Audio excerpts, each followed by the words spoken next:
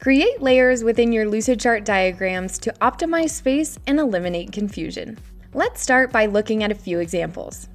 With layers, you can create a diagram that conveys the current and future state of a process all in one place. You can also use layers with wireframes to help stakeholders understand and interact with an interface before it's fully developed, and even use layers to illustrate the setup for different phases of an event. Okay, let's say you need a good way to store your processes and have them viewable to stakeholders. Instead of creating one massive, complex diagram or having processes spread out on different tabs, in Lucidchart, you can use layers and buttons to create a full process repository complete with sub-processes. Let's get started by creating a layer. Go to your layers icon here. A window will pop up and you can move it around to place it where you'd like. You'll see a base layer highlighted in blue where your main process has been built. Note that this layer can't be deleted. To create a new layer for a sub-process, click the Add Layer button and select the new layer title to rename your layer. When adding objects to layers, you have two options. Option number 1 is to add shapes directly onto your new layer. You'll notice that when your new layer is highlighted in the Layers pop-up window, the shapes that are not on this layer have been grayed out. From here, you can drag and drop the shapes for your sub-process right next to your main process. Notice as you drag shapes onto the canvas, they are brighter in color to show that you're editing on the new layer and not the base layer. If the main process and the sub-process have already been mapped out within the same diagram, you'll want to use option number 2 for adding your shapes to a layer. Option number 2 is to highlight all the objects you'd like to add to your layer and right-click. Select Move to Layer and choose the layer where you'd like your objects to go. If you double-click out of your layer view, you'll notice that both processes are still visible on the canvas. To prevent confusion when others are looking at your diagram, go into your Layers window and click on the eye icon next to the layers you'd like to hide.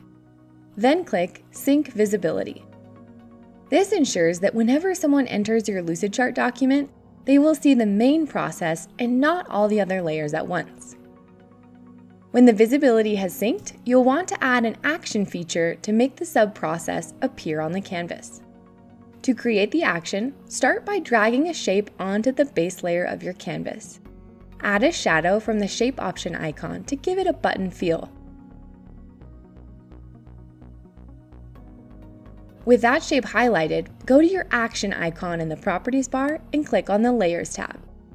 Here, you'll have the option to toggle, show, and hide layers. When working with one layer, go to the drop-down menu for Toggle and check the box next to the layer you want to appear. Show and hide are great to use when you want to show or hide many layers at the same time. Then select Done. This is an important step. If you click out of the menu without selecting Done, your selection won't stick, so be sure to select Done. With an action attached to your button, you can hit Shift, then Command and click the button if you're on a Mac, and Shift Control click if you're on a PC, and watch as the sub-process appears.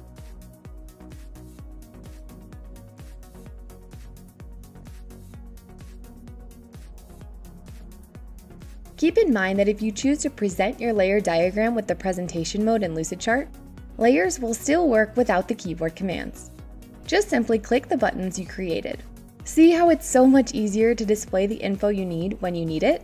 So cool! A few additional tips. For added clarity, consider including another button with instructions for toggling off the sub-process. Just simply add the Remove button to the same layer as the sub-process shapes. If you don't want to make a separate button, you can also attach the action directly to the process shape.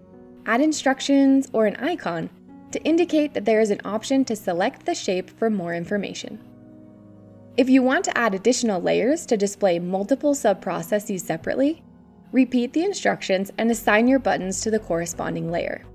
You can either choose to toggle each layer on and off individually, or if you're moving directly from one layer to another, you'll want to program your button to hide the layers you don't want and show the layer you do. And that's it!